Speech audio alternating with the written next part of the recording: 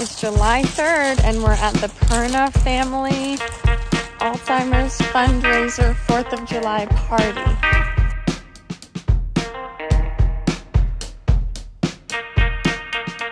This weekend we celebrated the 4th of July on the 3rd of July at Brandon's parents' house. We arrived super early to help set up, prep food. I can make a salad, I can toss a salad, I can eat a salad. I can make a salad pretty. Nobody will eat this.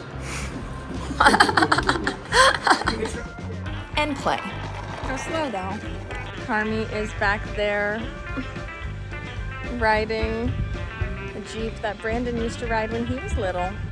Over there is going to be where all the cars park for the party, and pretty soon, a couple hours, it'll be pretty full. For the Alzheimer's Association, raising money because of my sister, Courtney.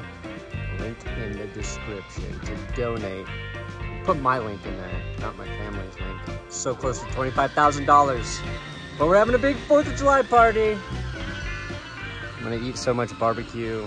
Before we had our daughter and before the pandemic started, Brandon and I would usually spend our 4th of July in the Colorado mountains in a town called Pitkin.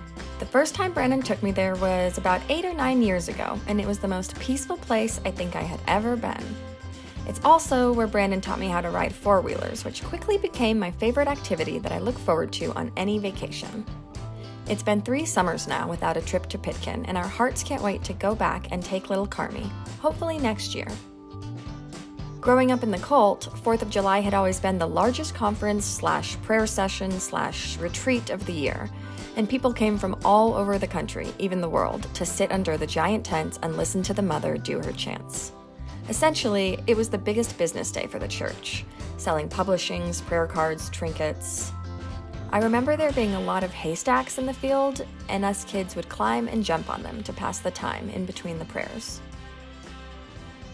These days, the 4th of July for me is more about celebrating my mom. She was born on July 4th, not so many decades ago, and she is the smartest, most nurturing, and empathetic person in my life. Being fortunate enough to watch her with Carmela in these early years has been nothing short of a gift.